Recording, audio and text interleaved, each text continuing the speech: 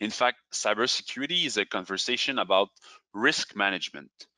This approach is very similar to the standard conversation that is happening around physical security.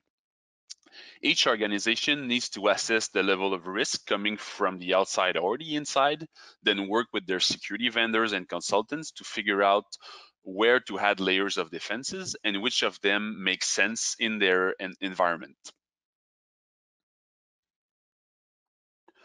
When evaluating the level of risk implied, we can start from a basic calculation. So risk is basically the probability of something bad happening times the impact if that ever happened. This formula applies to cybersecurity as well. So before putting new security equipment on your network or installing new software, you should ask yourself, how does it affect your risk level? Then the next question is, how much risks are you willing to live with, and how are you going to reach that acceptable level? Let's break that down a little bit. First, we'll see what kind of impacts on cyber attack we can have on any organization. Cyber threats are unforgiving, and so are the customer when their trust is broken. Organization can be affected on many levels at the same time, such as loss of private data. So important data loss can affect the lives of people, employees, and customer, but also companies, as the intellectual property of business can be stolen. Then non-complying business may face fines, sanctions, and class action suits. Those are more and more significant as new rules are being applied.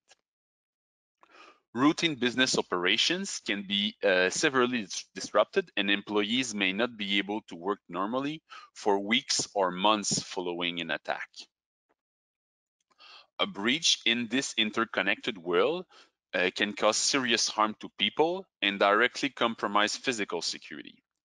A few hours of disruption could have a huge impact on the life of people in the government, transportation, medical sector, or any other critical infrastructure like that. And we've seen this in the past. And finally, reputational damage. This is hard to measure, but it's probably also harder to recover from. It can cause a bankruptcy in certain cases. Even more negative impacts when it's poorly handled by the company.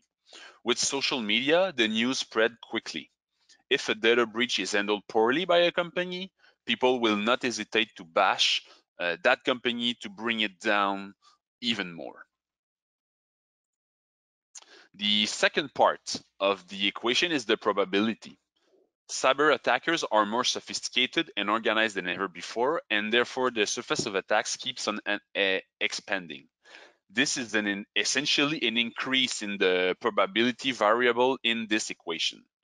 It is also more probable that bad things will happen to your installation if you remain still and do not adapt your risk mitigation strategy. So we're seeing that the probability of cyber incident have skyrocketed in the last few years. As opposed to physical security, the geographical boundaries are almost non-existent when it comes to cyber attacks. What we mean by expanding attack surface is that sensitive data shared between people and system grow exponentially years over years. The same thing goes for the amount of connected things interacting between each other. There is more people accessing all of those things and the data that is contained and produced by them. So the probability of something bad happening will be effectively reduced by the amount of protection layer that you put in place and the strength of each and every layer within a system or a network. This is called defense in depth. Here you can also treat best practices and education as extra layer of protection.